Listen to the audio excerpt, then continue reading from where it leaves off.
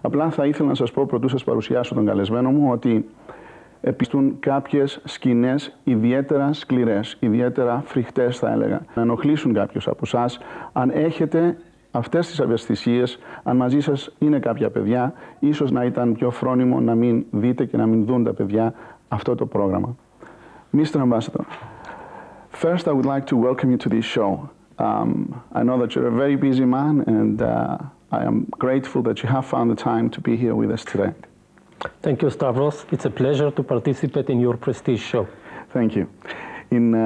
In my opening statement, I did mention that while the rest of the world is celebrating the victory of the Allies over the Germans' Nazism, that your people, the Jewish community, does not share this enthusiasm and does not celebrate as much. Could you elaborate on that, please?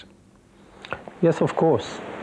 For us, the Jewish people all over the world, the 50th anniversary, first and foremost, marked for us the horrible times, the horrible days that Jews, our brothers and sisters, 6 million, out of them 1.5 million children, were killed and murdered by the Nazi regime.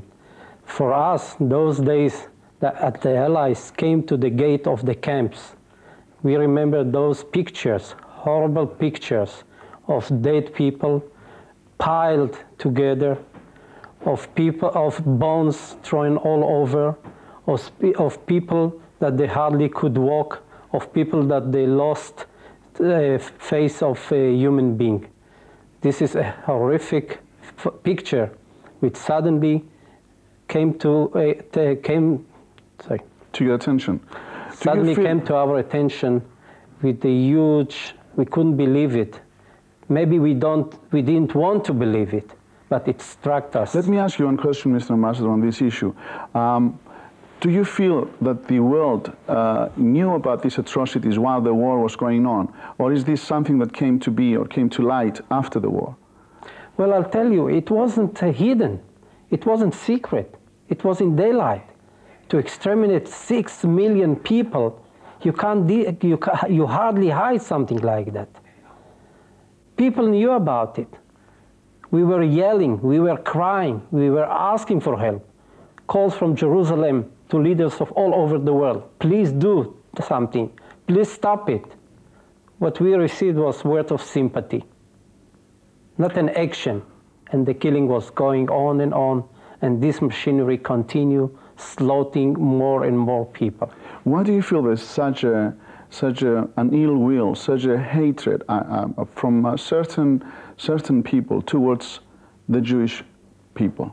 Throughout the ages, we've seen this phenomenon happening. Why do you feel you're under such an attack? I don't know. It might have been a kind of jealousy, but specifically about the Nazism, it was an ideology of the Aryan race, which the others as Jews and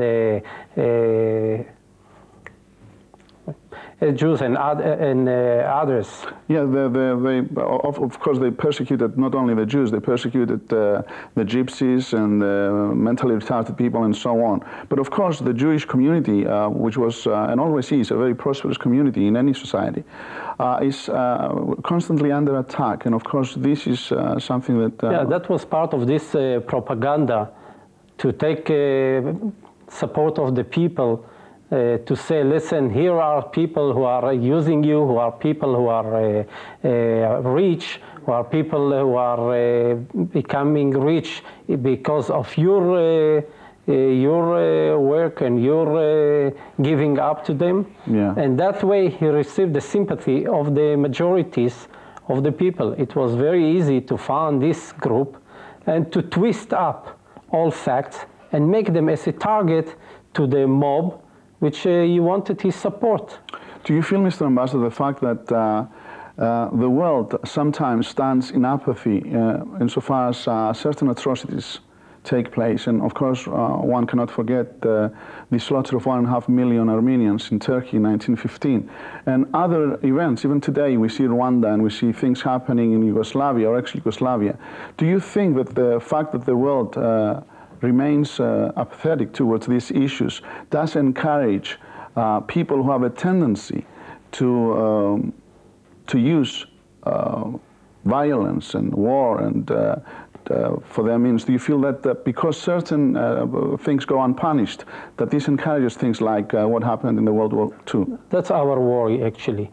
And this is what we are demanding, that people shouldn't stay apathic to this sort of tragedies.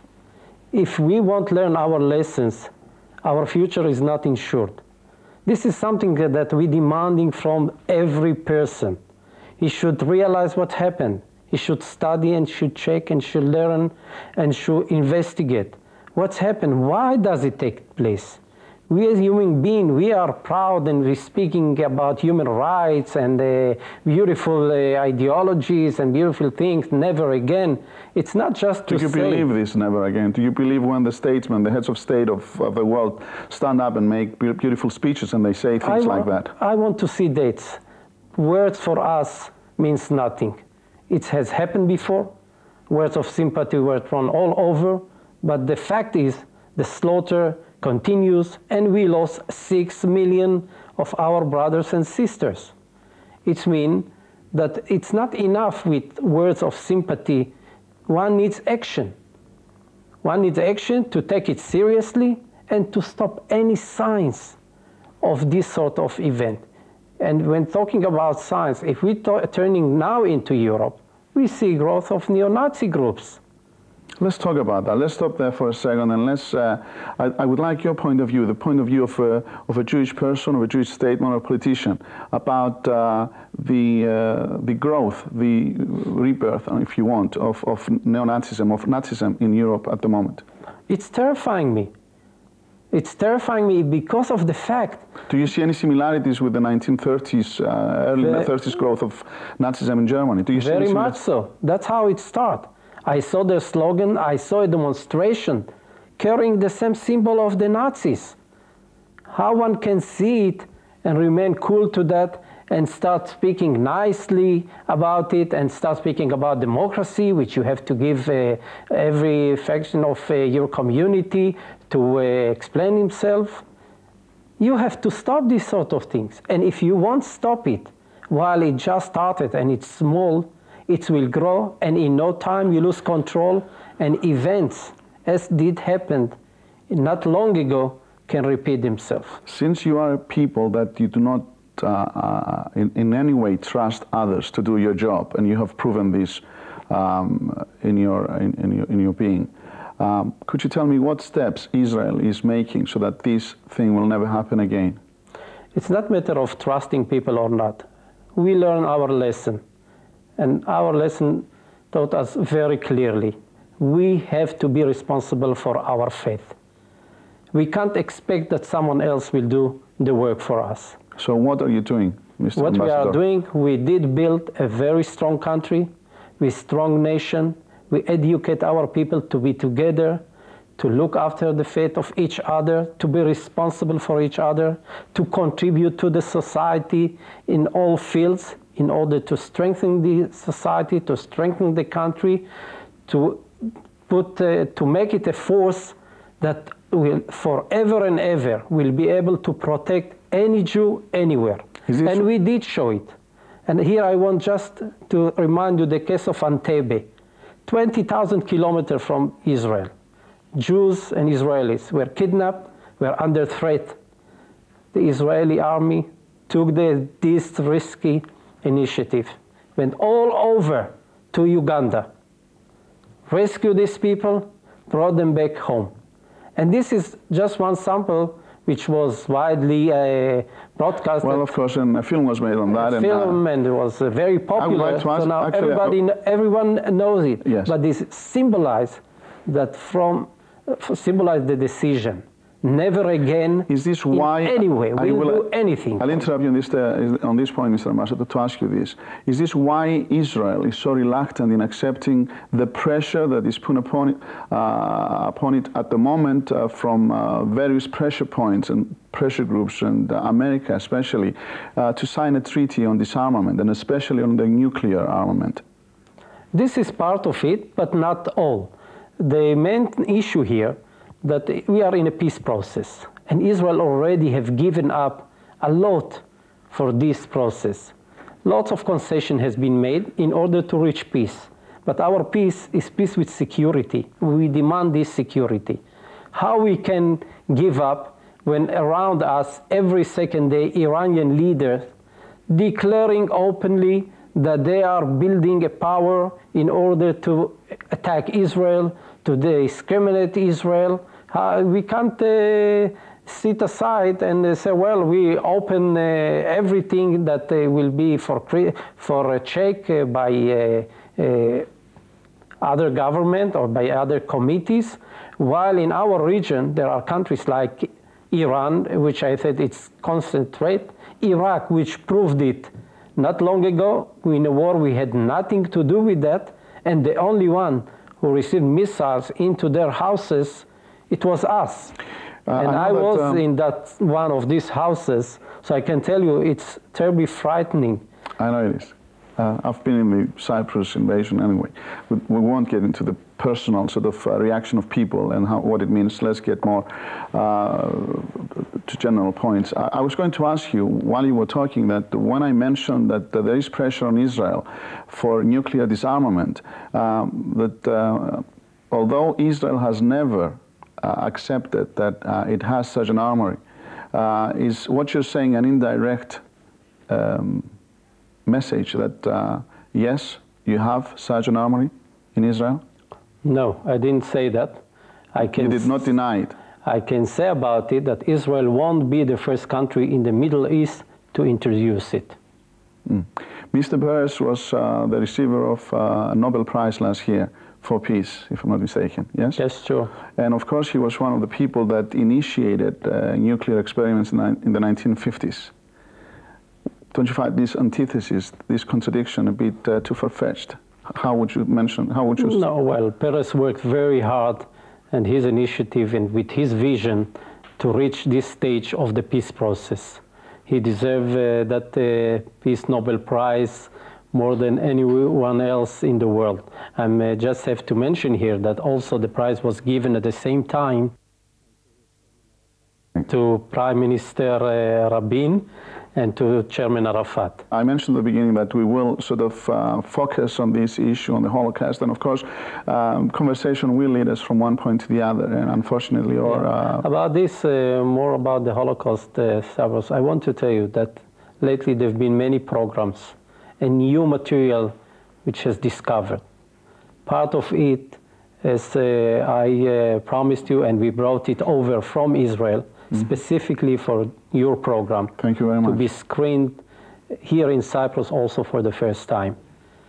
With this new evidence, with these new horrific films, it's something that you never ever imagine human being can come to such a standard of distortion, of killing, of torturing children, women, elderly, just name it, pregnant women, just to take them out, to shoot them, to kill them, to put them to earth. Mr. Ambassador, why do you feel with so much evidence around, there are still people who doubt Holocaust?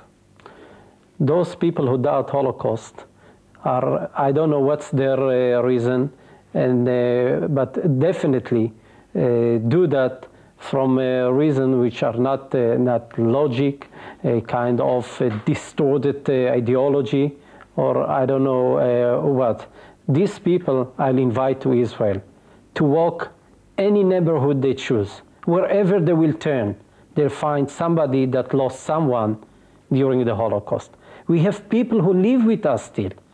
Actually, for that purpose, we're bringing over here to Cyprus that not everybody knows the story of Holocaust. We're bringing people who survived the camps. When will this happen? That will take place at the 23rd of May in Famagusta Gate. We'll bring them. They will speak Greek to you because they are from Salonika and Corfu. Their families, their brothers and their sisters, their neighbors. Over 60,000 Jews of Greece were taken to Auschwitz. You know how many came back? Few, just few hundred. You know that out of community of 2,000 people in Corfu, 1,800 were taken, 20 people have come back. Thank for those priests and the generosity of some Greek people in Corfu and Athens and the Aegean and some other places, Salonika, that risked their life in order to save these people, to save all these I feel that there is obviously, and one expects it, a great feeling, passion inside you when you talk about this period of time. You feel disturbed, obviously, and one can expect this. Beyond the fact that you feel it's very important that you bring to the world everything you know about the Holocaust, so that obviously these atrocities do not happen again. There is also a parallel issue takes place, which is the persecution or the hand of the Nazis, even 50 years after the Holocaust, and you want to bring these people to justice. Could you please tell us a few more things about this? About after the war, after evidence of the war, we found out over 180,000 officers and people who were taking part personally in killing Jews became free. Some of them remain in Germany, some of them in Austria. Many of them who knew what they did and expect what they had to get, the punishment for what they did, somehow run out of their place and hide it in various countries around the world. Either it's South America, either it's Europe, either it's Africa, America, and all over the world. How many of these people were brought to justice? I know, of course, about the Nuremberg trial. Of course, there were the Nuremberg trial, which put up the story. There was also a very famous trial in Israel, the trial of Eichmann, the one who was in charge for the final solution. This program, which was taking place in Vienna in June 42, which very detailed program, which just to mention it, one became crazy just to see how people sitting up in a room and deciding we're going to discriminate all the Jewish nation and program it like you're going to build an industry. We take trains from here to there, we take people, we put them in the gas, we'll put them in the train, we'll kill them here, we kill them there. A program like you're going really as an industry of killing. Tell me. He was the in charge, Eichmann. And Eichmann is the one of them who hid in South America up to 60s. Around the 60s, people like Simon Wiesenthal and the others who swear, who promised their friend when they saw them, when they saw how their eyes are closing, they promised them, we'll never forget you. We'll take the revenge. We'll bring these people to trial. Let me ask you about Wiesenthal, is the nice pronunciation, yes. Wiesenthal. Because I've read in a book called The Odessa File, perhaps you've read it, by Frederick Forsyth. Of course, it's a novel, but it does mention, it was an exciting book, and it does mention Rosenthal. And he's giving his whole life into chasing the Nazis around the world and bringing them to trial. Of course, a question that comes to mind is, why do these Nazis with so much power and money in their hands, why haven't they executed Rosenthal? Well, Rosenthal became a personality that you couldn't really touch him. It was very clear. If you would touch him, this is a group of Nazis, and was obvious evidence. They hid it. Many of those Nazis were saying, you can't blame us, Mr. Wiesenthal. We just fulfill orders which we receive. And they were running and he had to chase them. However, I can tell you that like other countries, Israelis too, we make sure that Rosenthal won't be touched. Okay, we'll come back to this issue, ladies and gentlemen. Κυρίες και κύριοι, πρέπει να κάνουμε ένα μικρό διάλειμμα και θα είμαστε και πάλι μαζί σας με τον κύριο Πρέσβη.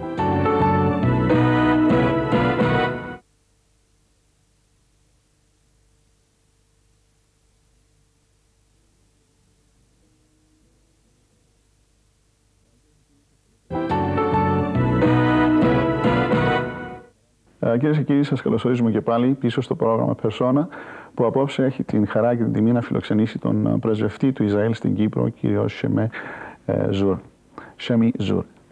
Mr. Ambassador, hopefully I pronounce your name right this time. This time was perfect, like an Israeli. Like an Israeli, okay. Let me come back to what we were discussing just before the break. We were talking about the feelings, your feelings and the feelings of every Jewish person about these atrocities. And of course, one can sympathize that there is such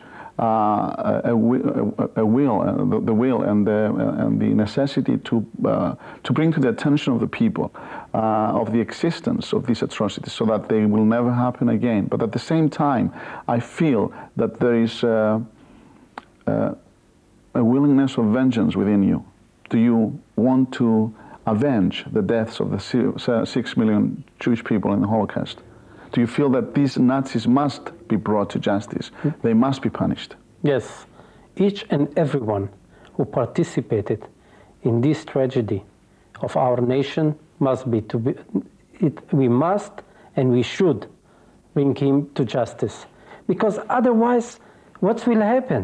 If we'll just leave things like that, people will do it and they will get away with it.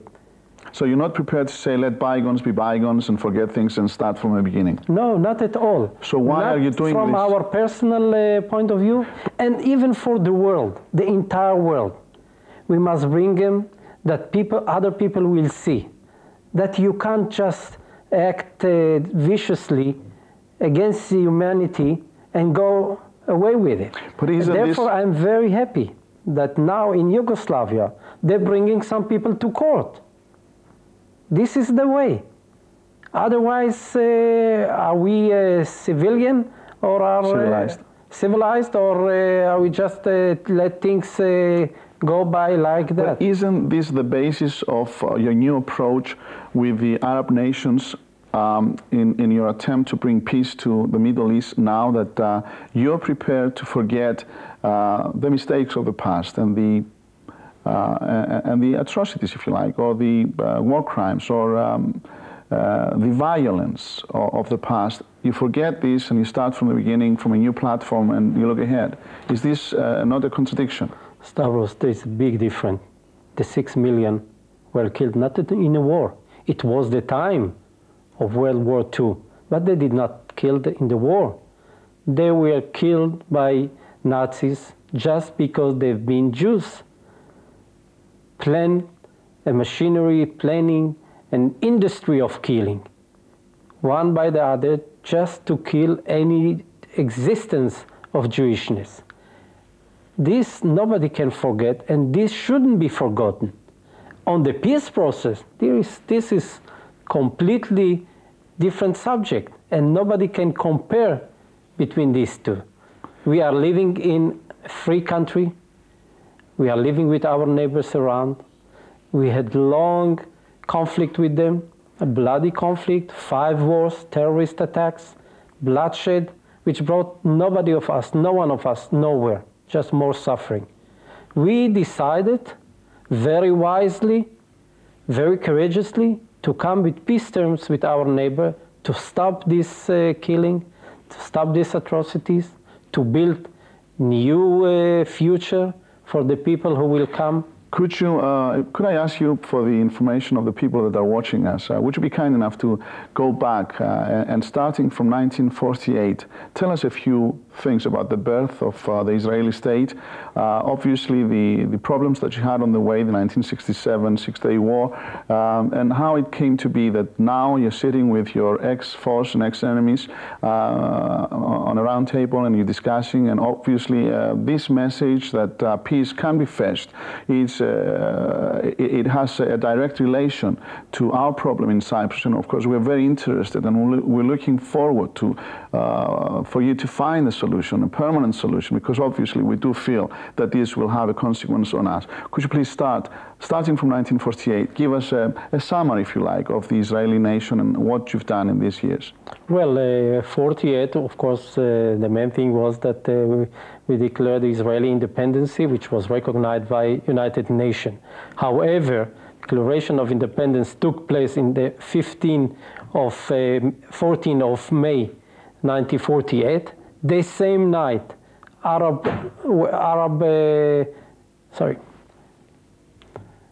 the same night that we declare our independence, Arab soldiers from 7 countries around us attacked Israel because they did not accept the resolution of United Nations.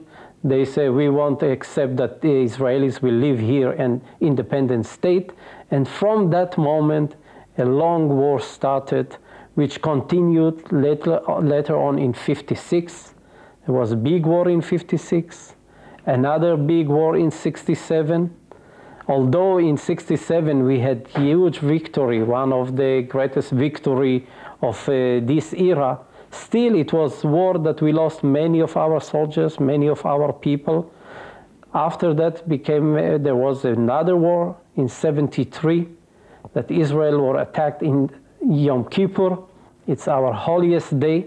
While people were in synagogue, armies of Egypt and Syria attacked Israel, and it was real danger for, I think, the first time from the day that Israel had its independence. There was the first time again a threat that for the existence of Israel. In between all this war, there was constant terrorist attacks, and the terrorist attacks were against civilians, against children, against women. I will interrupt you there, Mr. Ambassador, because we usually see this word, terrorists, used very often. We saw it used in the Vietnam War. We saw it used, we see it used now by Turkey insofar as the Kurds are concerned and so on. Would it not be fair that people that are fighting for what they believe is their freedom, it's only fair to say that they're freedom fighters rather than use the word terrorists? Freedom fighters are people who are fight for freedom. But if you put a bomb in a bus and you kill 45 children ages between 8 to 14, what's freedom here? What's fighters in it? Yes. Is that a freedom fighter? I am not obviously encouraging such atrocities and these acts of terror or terrorism. But obviously, I mean, since 1967, you have been occupying certain territories that are not yours, and you still are occupying, or you're still under, these territories are under your control. So obviously, if there is a movement of people that want their land back, would it not be fair to use the term people that are fighting for the freedom of their country, rather than, of course, if the word terrorism is used only for people that throw bombs in churches and synagogues and buses, of course one may be right in doing so. But I'm generally asking you whether, if you were to be more fair to these people that are fighting, from their point of view, to liberate their country.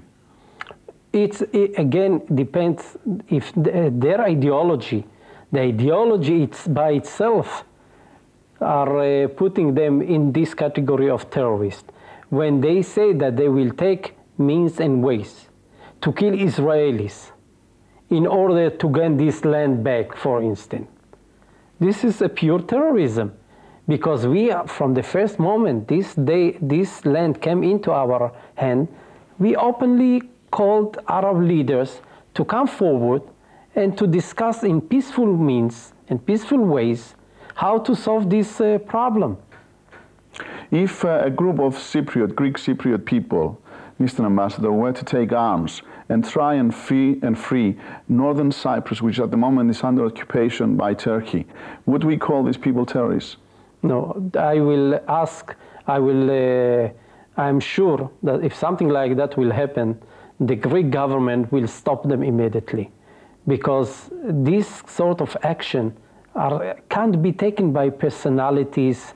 Just he feels something and he takes a gun and he starts shooting. Who will be shooting? Children in the northern part? I'm sure you don't mean that these guys will take such. No, I'm not saying that. If they will go on the other side and they will kill children and women, I will call them terrorists. Although they're fighting to free their country. Fighting to free their country, this is not the way of fighting to free your country. This is not the way. By killing children and women. But you yourself, Mr. Ambassador, you said before that it's an obligation of yours that you have to build a very strong machinery, a very strong defense mechanism. So Yes.